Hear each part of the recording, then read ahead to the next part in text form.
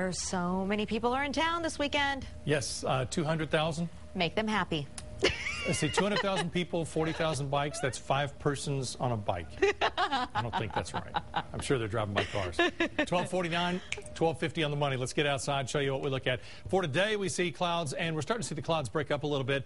We're looking at a possibility for some isolated showers to pop up this afternoon. Jim's going to be covering this as well. But at the moment, we don't have anything showing up on radar. So some good news now. It also is a little bit breezy. Aside from all this, we've got thousands of people coming into town on motorcycles.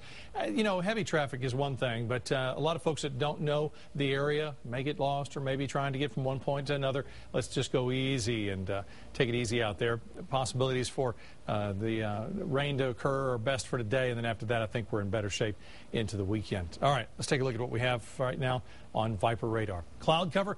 We do have the cloud cover. It's starting to break up a little bit. I'm going to zoom in on this, and you can see we do have, to the right, just to the east of Austin there, we have a little bit of cloud cover east of Georgetown. So we had some cloud cover. Then to the west, maybe not so much cloud cover, and then we see a little bit more haziness out south of Fredericksburg. Kind of hard to see it, but that's how subtle the influences are in the atmosphere. We think there's a possibility for more cloud cover and more showers for this afternoon, but after that, it should be done.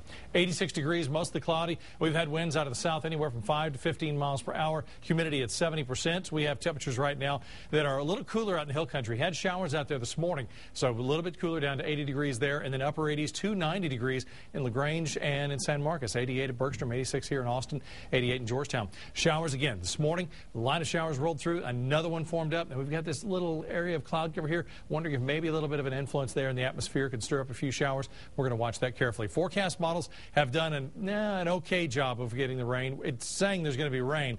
It's just the timing and placement's been way off. So we think best for today. Watch out for the possibility for some thunder showers this afternoon. 93 the high. Winds out of the south at 10 to 15 tonight. 78 in our 7-day forecast. Pretty straightforward. Chance for rain today. Then after that, a hot, muggy weekend. And honestly, looks the same for Monday, Tuesday, Wednesday, and Thursday. Highs in the mid-90s. Lows expected in the mid and upper 70s.